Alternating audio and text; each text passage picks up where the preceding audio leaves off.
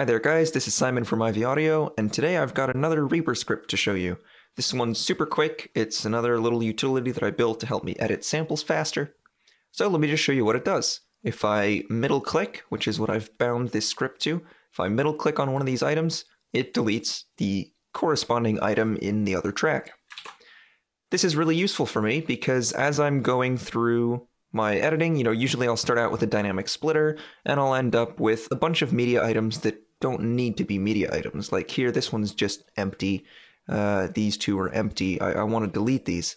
Normally what I'd do is I'd right click and drag to select both of these, and then I'd reach over with my left hand to hit the delete key, which actually takes longer, and it's annoying because I have to constantly shift my hand over from the left side of the keyboard where I've got Control and Alt and all the modifiers that I use really often, and I have to sort of constantly do this reaching back and forth thing, which got really annoying. So now as I'm going through, I can just middle click any of these that look like they don't need to be items, trim a couple of them, if there's any more that are empty. And it doesn't matter, I can middle click on the bottom one, it'll delete the top one, I can middle click the top one and it'll delete the bottom one.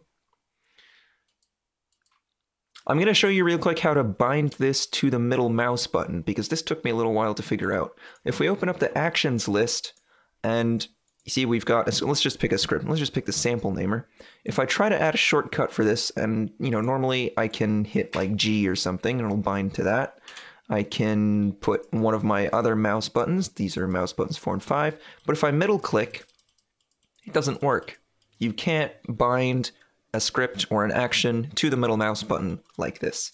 What you actually have to do is come to Options, Preferences, Mouse Modifiers, and then down here you're going to select Arrange View and Middle Click.